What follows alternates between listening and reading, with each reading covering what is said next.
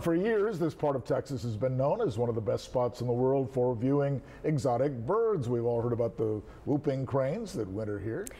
But one bird that's proved elusive to our cameras out in the field is the bald eagle. And tonight, our Michael Gibson checks into the rumor that there are now a number of those raptors calling the coastal bend home.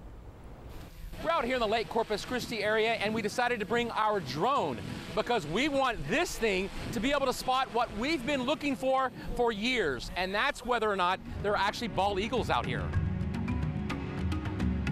We'd heard the rumors of eagles living around this area, but could never actually spot one, even though a nest was supposedly in one of the trees on the north side of the lake. Finally, we brought our 3 News drone out here we've had for a number of years. Our pilot and photographer, Preston West, is certified by the FAA to fly this eye in the sky. Now, once in the air, it wasn't too long before we found what we were looking for sitting on a nest in one of the trees, a bald eagle. There were no eaglets, and it didn't appear there were any eggs. We cautiously flew at some distance from the bird and was able to zoom in to give you a great view. As you can see, the bald eagle really didn't seem to care about our drone in the least. After a few minutes, it was time to move on up the road. Here at the Aransas National Wildlife Refuge, there's all kinds of folks coming here year-round to see all of the wildlife this place has to offer. But lately, there's been a couple of visitors that have really, well, shaken things up some. Right over there. It certainly wasn't this armadillo which had people talking. Oh my gosh, he's huge. Or even this huge alligator, which could certainly have folks running for cover. Someone sees them every year. Laura Bono is with the U.S. Fish and Wildlife Service. She took us around this refuge, and we'd heard there were sightings of eagles here north of Rockport. Right now, I'm watching one of the adults with the baby on the nest. There's just one eaglet in there. It's really cool, though.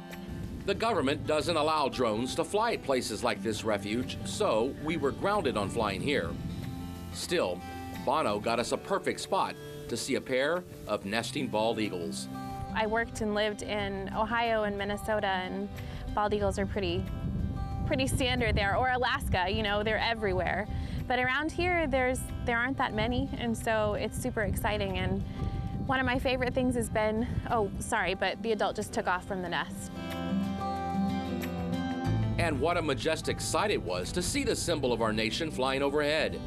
We were soon joined by tourists who wanted to get an up-close look at the birds through this spotting scope. We've always just felt real privileged whenever we get to see what we came to see, and we're getting such a good look at it, so we're very happy. 90-year-old Ida Bell Farr also came down from the hill country to visit. Ida Bell was actually born 7 years before President Franklin Roosevelt established this National Wildlife Refuge, one that is famous for being the home of the endangered whooping cranes.